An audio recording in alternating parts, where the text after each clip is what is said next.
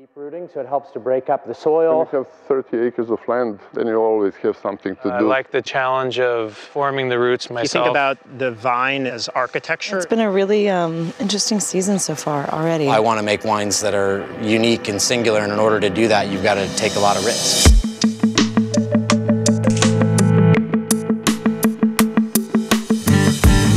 The Winemakers is a new podcast from Cellar Media, where we meet some of the most fascinating and talented up-and-coming winemakers in the world. We go way beyond polished bios and dive deep into conversation about their past, present, and future.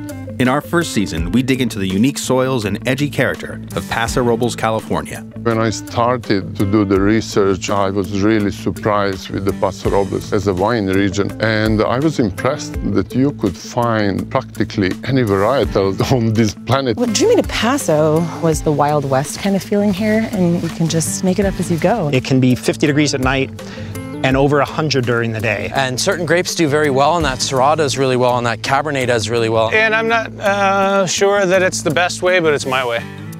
Lucky for us, the winemakers themselves are just as unique as the wines they make. I grew up in Belgrade, Serbia, and I was a professional volleyball player. Humanities and cinema studies, that was my major and emphasis. The loss of a steady paycheck was only somewhat terrifying to me at that point. But you know, the idea was on my mind, but never thought I would jump on it. And then, you know, life happened and things happened. So I moved here in a 1977 Royal International Diplomat travel trailer. And she gave me a cell phone, and I called him up the next day, and he said, well, I'm not going to hire anyone that Marilyn wants me to hire, and hung up on me. We'll hear about challenges, defeats, and triumphs, and learn what drives these young vintners in their pursuit of excellence in a bottle. And I was like, well, I'll go be the winemaker without knowing anything about what I was doing. We learned really quickly how difficult farming is. Everything we do by ourselves. Hey, I've got this issue, what should I try? And Figure it out and hope it works. One of my favorite things about growing grapes is that it's sort of a survival of the fittest. They fight, they struggle.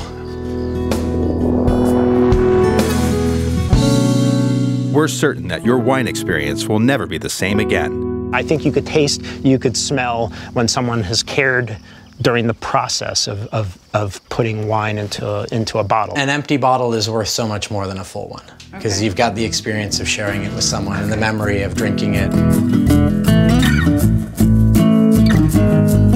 Season 1 of The Winemakers Paso Robles is coming soon. Subscribe wherever you listen to podcasts.